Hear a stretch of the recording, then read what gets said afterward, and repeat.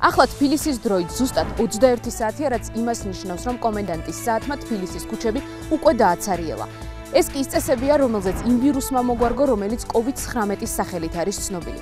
ვირუსი იდენტიფიცირებულია. სწორედ ასე გამოიყურება Forbes-ის აპრილის ნომრის ყდა, რომელიც ტრადიციულად არა რომელიმე საინტერესო ან გავლენიან პერსონას, არამედ პლანეტის უხილავ მტერს და იმ მოწოდებებს დაეთმო, რომელიც ამ ბრძოლაში ყველას აუცილებლად დაგჭირდება. დაიცავი დისტანცია, დარჩი სახლში და იკითხე Forbes-ი.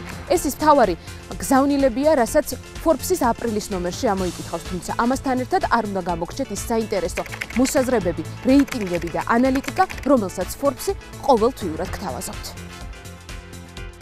სიცოცხლე დღეს ბევრად მეტად დაფასდა, ვიდრე ეს კორონავირუსის გამოჩენამდე იყო. დაფასდა ქართული სადაზღვევო კომპანიებიც, რომელთა რეიტინგიც Forbes-ის აპრილის ნომერშია წარმოდგენილი. მოზიდული პრემიის მიხედვით GPI ჰოლდინგი სადაზღვევო სექტორის ავანგარდშია. რაც შეეხება ზრდის ტემპებს, 4 კომპანია, TBC დაზღვევა, არდი, ალდაგი და იმედიელი, ერთი თავის უსწრებენ ყველა დანარჩენ მათგანს, ასე რომ არ გაგვიკვირდეს თუ მომავალ წელს ლიდერის პოზიციაში ამ 4-დან რომელიმე მოგვევლინება.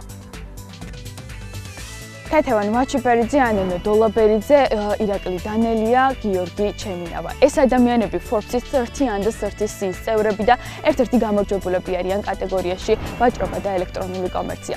ეს ახალგაზრდები ყოველდღე მუშაობენ იმისათვის, რომ საქართველოში ონლაინ ბაზრობა განვითარდეს, საქართველოს პოტენციალს კი საერთაშორისო ასპარეზზე წარმოაჩენენ იმისათვის, რომ მეტი სავაჭრო პარტნიორი დააინტერესონ ჩვენი ქვეყნით. ამიტომაც თქვენ უნდა იცნობდეთ მათ, რადგან წარმატება გადამდებია, განსაკუთრებით კი მაშინ, როდესაც მისი იდენტიფიცირება შესაძლებელია. როგორია საქართველოს მასშტაბით არსებული ტელეკომპანიების შემოსავლები და რა თანხების აკუმულირება შეძლეს გასულ წელს ტელევიზიებმა. ამ რეიტინგსაც შეხვდებით მიმდინარე თვის Forbes-ში. როგორც აღმოჩნდა, საქართველოს მასშტაბით 80-მდე მაუწყებელმა საერთო ჯამში შემოსავლის სახით 152.600.000 ლარის მიღება შეძლო, რაც 2018 წელთან შედარებით 11%-ით მეტია. ალბათ არც არავის გაუკვირდება, რომ შემოსავლის მიხედვით რეიტინგში პირველ ადგილებს საზოგადოებრივი მაუწყებელი ტელეკომპანია იმედი და რუსთავი ინაწილებს. თუმცა ამ სამს შორის 2018 წელთან შედარებით შემოსავლებში ზრდა მხოლოდ საზოგადოებრივ მაუწყებელს აქვს. COVID-19-ის გარდა მსოფლიო ეკონომიკა ნავთობის პანდემიასაც ებრძვის, რომელიც შესაძლოა საუდის არაბეთისა და რუსეთის შეთანხმების ფონზე დასრულდეს. ისე 2003 წლის შემდეგ ნავთობის ბიუჯეტს ასეთი დაბალი ფასი არ ახსოვს, რაც მსოფლიოს 163-დან 58 ქვეყნის ვალუტაზე აისახა.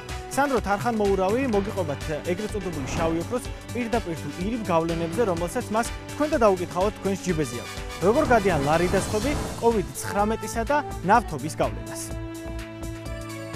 კორონავირუსმა მსოფლიოში უძიმესი ეკონომიკური კრიზისი გამოიწვია, თუმცა ჯერჯერობით მთავარი ყურადღება მიმართულია ახალი ტიპის კორონავირუსის დამარცხებისკენ და პანდემიის შეჩერებისკენ. შემდეგი ეტაპი კი მიყენებული ზიანის აღმოსაქმრულ ღონისძიებებს დაეთმობა. სწორედ ამ დროს Forbes Georgia-მ მე-21 საუკუნეში განვითარებული 5 ეკონომიკური კრიზისი, მათი გამომწვევი მიზეზები და შედეგები შეაჯამა ერთ სტატიაში. რა შეგვიძლია ვისწავლოთ წინა გამოცდილებიდან და რა ოდენობის ეკონომიკურ ზარალზე არის საუბარი დღეს.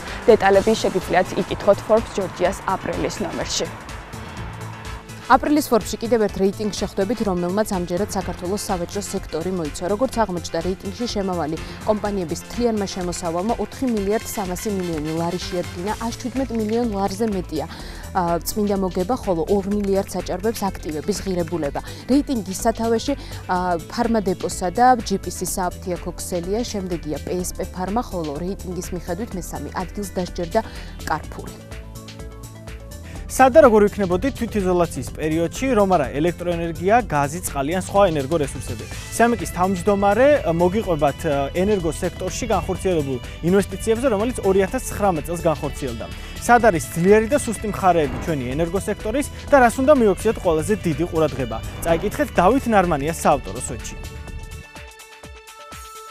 უკვე 2020 წლის აპრილია, თუმცა ჯერ არ ვიცით რაოდენობის ინვესტიცია შემოვიდა მიმდინარე წლის პირველ კვარტალში ჩვენს ქვეყანაში. ამაზე პასუხი გვეცოდინება ივნისში, თუმცა ფაქტია, რომ ინვესტიციის მატების მიმართულებით სერიოზული გამოწვევის წინაშე ვართ, თუნდაც 2019 წლის მონაცემები რომ განმეორდეს.